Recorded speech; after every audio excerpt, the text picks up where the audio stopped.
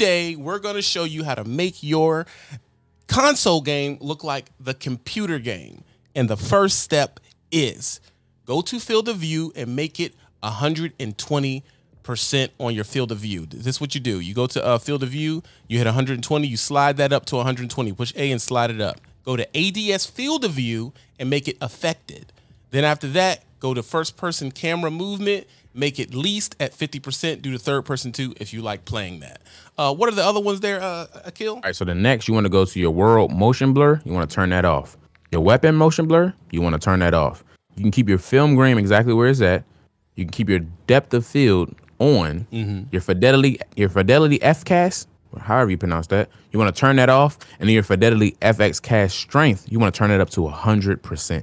And we should be moving and looking just like the PC games on your console. Let's check it out. There'd be a lot to it.